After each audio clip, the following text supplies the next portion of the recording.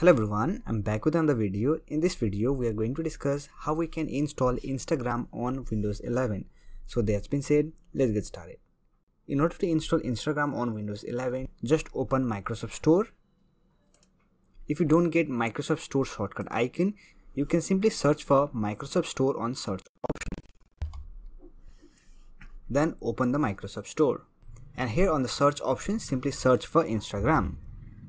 So here we have our Instagram application. Simply click on Instagram option and it will open you the installer page. Here we have install button.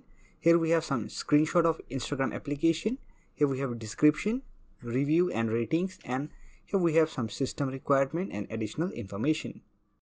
Now to install, simply click on install button and here you can see it is installing. So let me complete the installation process. Our installation has been completed. Now simply click on open. And here we have our Instagram application. Let me minimize this store. Here you have to enter your username and password. Then click on login, or you can also log in with Facebook. So here I have my Instagram account. Let me maximize this window. So this is the interface of Instagram application. If you're not following me on Instagram, then you can follow me on Instagram. My Instagram handle is thecoderworld. Here you can find some interesting posts. So this way you can install Instagram on Windows 11. So that's it for this video. Hope this video is helpful to you. If you find this video helpful, don't forget to hit that like button and subscribe the channel for more videos like this. Bye for now. See you next video.